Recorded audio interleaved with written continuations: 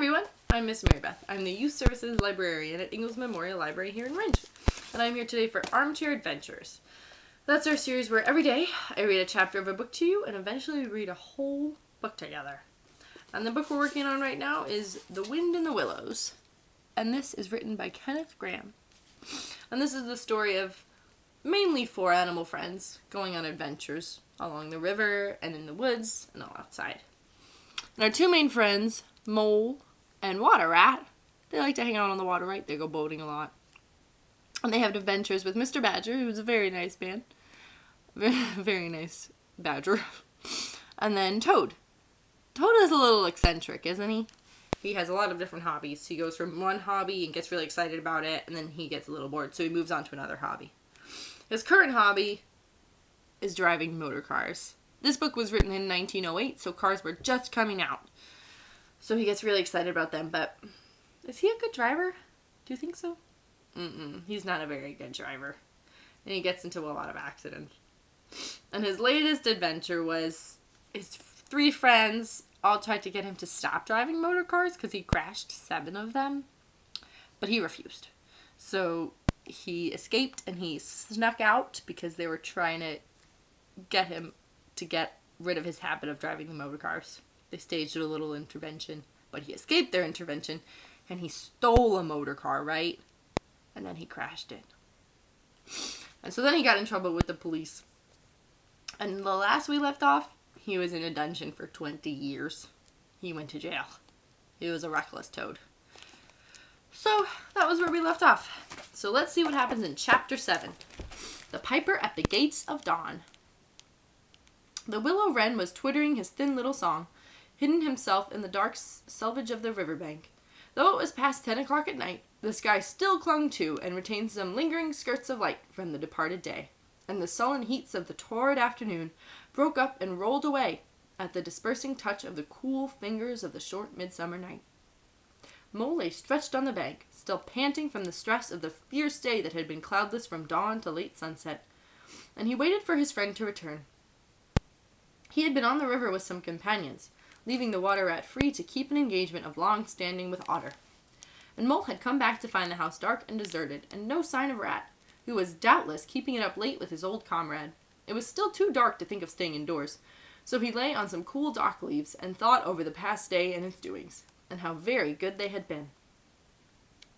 The rat's light footfall was presently heard approaching over the parched grass. "Oh, the blessed coolness!" Rat said, and sat down, gazing thoughtfully onto the river, silent and preoccupied. "You stayed to supper, of course," said the Mole presently. "Simply had to," said the Rat. "They wouldn't hear of my going before. You know how kind they always are. And they made things as jolly for me as ever they could, right up to the moment I left. But I felt a brute all the time, and it was clear to me that they were very unhappy, though they tried to hide it. Mole, I'm afraid they are in trouble. Little Portly is missing again, and you know what a lot his father thinks of him, though he never says much about it." "Do you think his father is Otter?" "I think so. Let's see." "What? The child?" said the Mole lightly. "Well, suppose he is. Why worry about it? He's always straying off and getting lost and turning up again. He's so adventurous. But no harm ever happens to him. Everybody hereabouts knows him and likes him, just as they do old Otter. And you may be sure some animal or other will come across him and bring him back again, all right. Why, we found him ourselves, miles from home, and quite self-possessed and cheerful." "Yes, but this time it's more serious," said the Rat gravely. "He's been missing for some days now, and the otters have hunted everywhere, high and low, without finding the slightest trace. And they've asked every animal, too, for miles around, and no one knows anything about him. Otter's evidently more anxious than he'll admit. I got out of him that young Portly hasn't learned to swim very well yet, and I can see he's thinking of the where. There's a lot of water coming down still, considering the time of year. And the place has always had a fascination for the child. And then there are, well, traps and things. You know. Otter's not the fellow to be nervous about any son of his before it's time. And now he is nervous. When I left, he came out with me, said he wanted some air, and talked about stretching his legs. But I could see it wasn't that, so I drew him out and pumped him, and got it from him all at last. Otter was going to spend the night watching by the ford. You know the place where the old ford used to be, in bygone days before they built the bridge?" "I know it well," said the Mole. "But why should Otter choose to watch there?" Well, it seems that it was there he gave Portly his first swimming lesson, continued the rat, from that shallow, gravelly spit near the bank. And it was there he used to teach him fishing, and there young Portly caught his first fish, of which he was so very proud. The child loved the spot, and Otter thinks that if he came wandering back from wherever he is, if he is anywhere by this time, poor little chap, he might make for the ford he was so fond of. Or if he came across it, he'd remember it well, and he'd stop there and play, perhaps. So Otter goes there every night and watches, on the chance, you know, just on the chance. They were silent for a time, both thinking of the same thing, the lonely, heart-sore animal, crouched by the ford, watching and waiting, the long night through, on the chance that his son would come back. Oh, no. Well, well, said the rat presently, I suppose we ought to be thinking about turning in, but he never offered to move. Rat, said the mole, I simply can't go and turn in and go to sleep and do nothing, even though there doesn't seem anything to be done. We'll get the boat out and we'll paddle upstream. The moon will be up in an hour or so, and then we will search as well as we can. Anyhow, it will be better than going to bed and doing nothing. Just what I was thinking myself, said the rat. It's not the sort of night for bed anyhow, and daybreak is not so very far off, and then we may pick up some news of him from early risers as we go along. That's a good idea. They got the boat out, and the rat took the sculls, paddling with caution.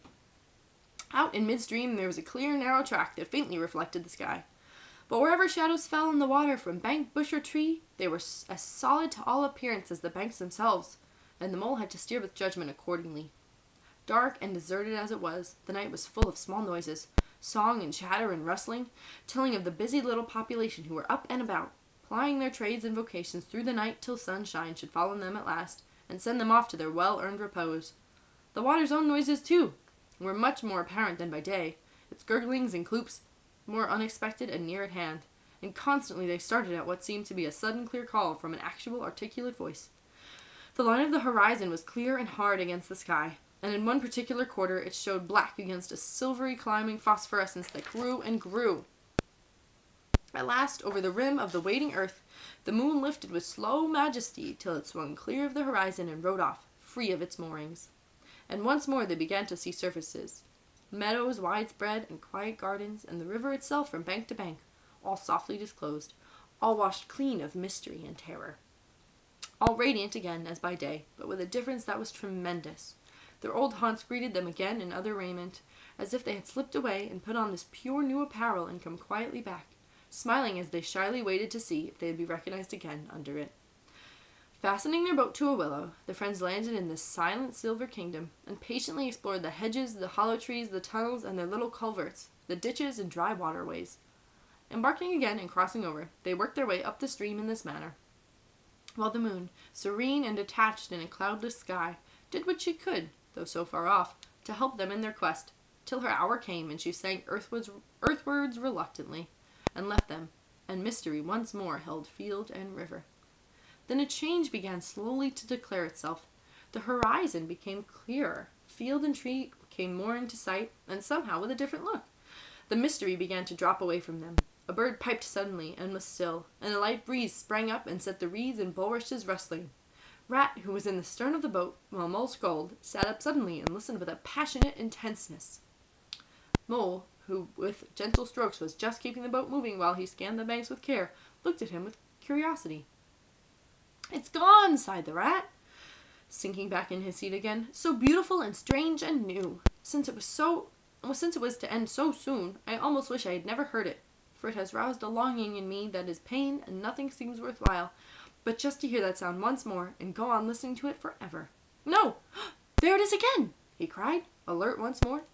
Entranced, he was silent for a long space, spellbound. "Now it passes on and I begin to lose it," he said presently. "Oh, Mole, the beauty of it! The merry bubble and joy, the thin, clear, happy call of the distant piping! Such music I never dreamed of, and the call in it is stronger even than the music is sweet. Row on, Mole, row! For the music and call must be for us." The Mole, greatly wondering, obeyed. "I hear nothing myself," he said, "but the wind playing in the reeds and rushes and osiers." The rat never answered, and if indeed he heard. Rapt, transported, trembling, he was possessed in all his senses by this new divine thing that caught up his helpless soul and swung and dandled it, a powerless but happy infant, in a strong, sustaining gasp, grasp. In silence, Mole rowed steadily, and soon they came to the point where the river divided, a long backwater branching off to one side. With a slight movement of his head, Rat, who had long dropped the rudder lines, directed the rower to take the backwater. The creeping tide of light gained and gained, and now they could see the color of the flowers that gemmed the water's edge. "Clearer and nearer still!" cried the Rat joyously. "Now you must surely hear it! At last! I see you do!" Breathless and transfixed, the Mole stopped rowing as the liquid run of that glad piping broke on him like a wave, caught him up, and possessed him utterly. He saw the tears on his comrade's cheeks, and bowed his head and understood. For a space they hung there, brushed by the purple loose strife that fringed the bank. Then the clear, imperious summons that marched hand in hand with the intoxicating melody imposed its will on Mole, and mechanically he beat his oars again. And the light grew steadily stronger, but no birds sang, as they were wont to do at the approach of dawn. But for the heavenly music, all was marvelously still. On either side of them, as they glided onwards, the rich meadow grass seemed that morning of a freshness and a greenness unsurpassable. Never had they noticed the roses so vivid, the willow herbs so riotous, the meadow sweet so odorous and pervading. Then the murmur of the approaching weir began to hold the air, and they felt a consciousness that they were nearing the end, whatever it might be, that surely awaited their expedition. A wide half-circle of foam and glinting lights and shining shoulders of green water. The great weir closed the backwater from bank to bank, troubled all the quiet surface with twirling eddies and floating foam streaks, and deadened all other sounds with its solemn and soothing rumble. In midmost of the stream, embraced in the weir's shimmering arm spread, a small island lay anchored, fringed close with willow and silver birch and alder. Reserved, shy, but full of significance, it hid whatever might hold behind a veil, keeping it till the hour should come, and, with the hour, those who were called and chosen. Slowly, but with no doubt or hesitation whatever, and in something of a solemn expectancy, the two animals passed through the broken, tumultuous water, and moored their boat at the flowery margin of the island. In silence they landed, and pushed through the blossom and scented herbage and undergrowth that led up to the level ground, till they stood on a little lawn of marvelous green, set round with nature's own orchard trees, crabapple, wild cherry, and sloe. "This is the place of my song dream, the place the music played to me," whispered the Rat, as if in a trance. "Here, in this holy place, here, if anywhere, surely we shall find him." Then suddenly the Mole felt a great awe fall upon him, an awe that turned his muscles to water, bowed his head, rooted his feet to the ground. It was no panic terror. Indeed, he felt wonderfully at peace and happy. But it was an awe that smote and held him, and without seeing, he knew it could only mean some august presence was very, very near. With difficulty he turned to look for his friend, and saw him at his side, cowed, stricken, and trembling violently. And still there was utter silence in the populous bird-haunted branches around them, and still the light grew and grew. Perhaps he would never have dared to raise his eyes, but that, though the piping was now hushed, the call and the summons seemed still dominant and imperious. He might not refuse were death himself waiting to strike him instantly. Once he had looked with mortal eye on things rightly kept hidden. Trembling he obeyed, and raised his humble head, and then in that utter clearness of the imminent dawn, while nature flushed with fullness of incredible color, seemed to hold her breath for the event, and he looked in the very eyes of the friend and helper, saw the backward sweep of curved horns gleaming in the glowing daylight, saw the stern hooked nose between the kindly eyes that were looking down on them humorously, while the bearded mouth broke into a half-smile at the corners. He saw the rippling muscles on the arm that lay across the broad chest, the long, supple hand still holding the panpipes only just fallen away from parted lips, and he saw the splendid curves of the shaggy limbs disposed in majestic ease on the sword. And saw, last of all, nestling between his very hoofs, sleeping soundly in entire peace and contentment, the little, round, podgy, childish form of the baby otter! Ah! They found him! All this he saw for one moment, breathless and intense, vivid on the morning sky, and still, as he looked, he lived, and still, as he lived, he wondered. "Rat," Mole found breath to whisper, shaking, "are you afraid?" "Afraid?" murmured the Rat, his eyes shining with unutterable love. "Afraid of him?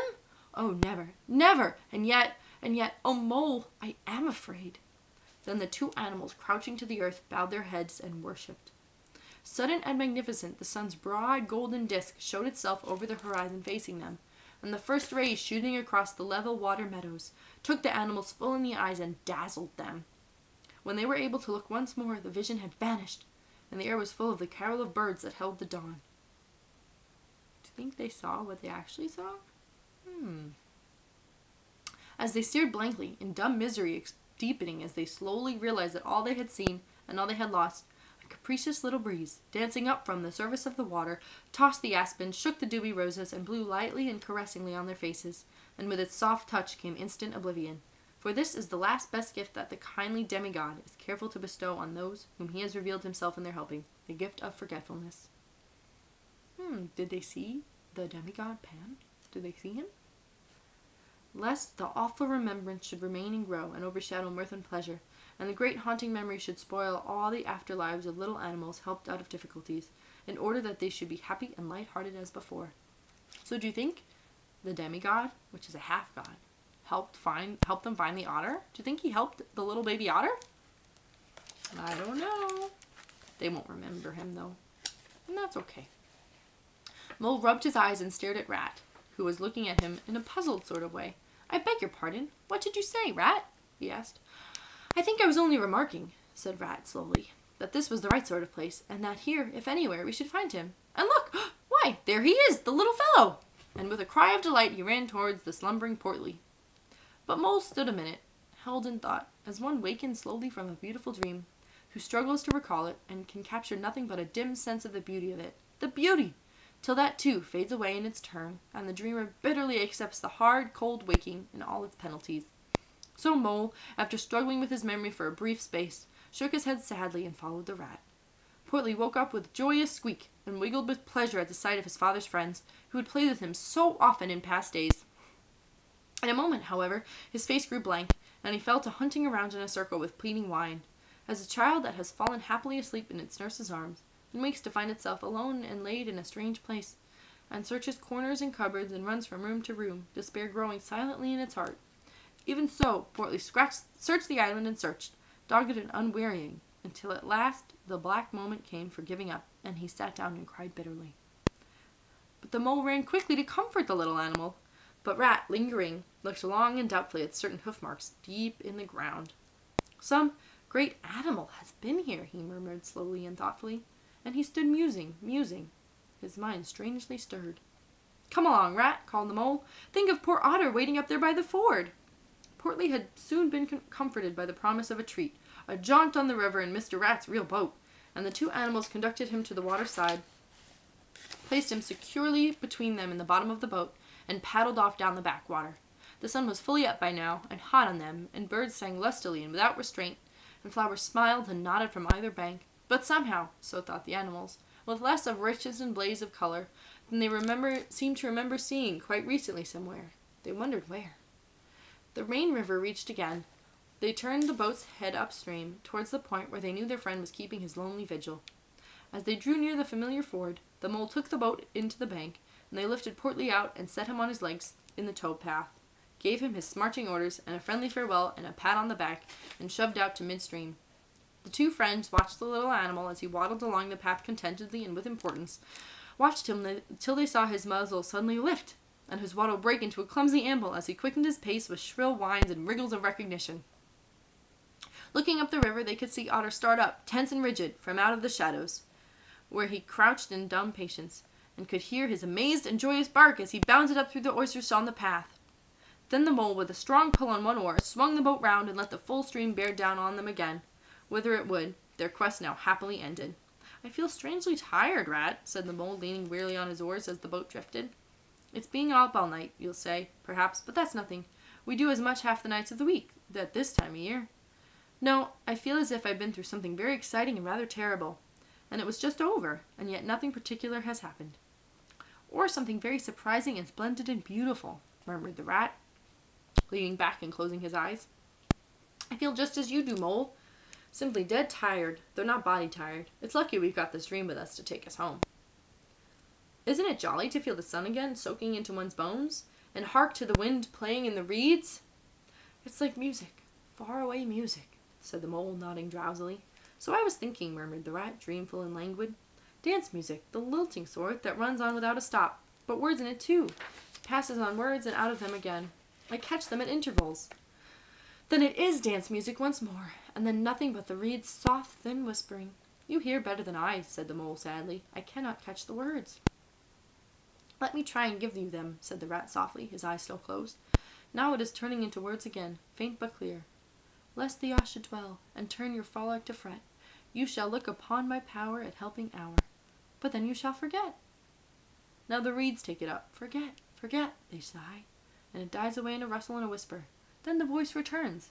Lest limbs be reddened and rent, I spring the trap that is set, as I loose the snare, you may glimpse me there, for surely you shall forget.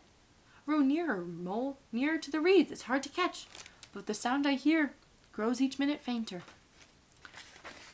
Helper and healer I cheer, small waifs in the woodland wet, strays I find in it, wounds I bind in it, bidding them all forget. Nearer, mole! No, it is no good. The song has died away into reed talk. But what do those words mean? Asked the wondering mole. That I do not know, said the rat simply. I passed them on to you as they reached me. Ah, now they return again, and this time full and clear. This time at last it is real. The unmistakable thing, simple, passionate, perfect. Well, let's have it then, said the mole, after he had waited impatiently, half dozing in the hot sun. But no answer came. He looked and understood the silence. With a smile of much happiness on his face, and something of a listening look still lingering there, the weary rat was fast asleep. And that is the end of chapter 7. Huh. Well, here's a picture of our friends. And you see up there, the otters meeting each other again? I'm really glad that they found the baby otter. But do you think that the god of the forest helped them to find their friend? I don't know. I think that's a nice thought. So let's see what happens in chapter 8 tomorrow. I'll see you again at 3 o'clock. Thanks for reading with me. Have a fun day.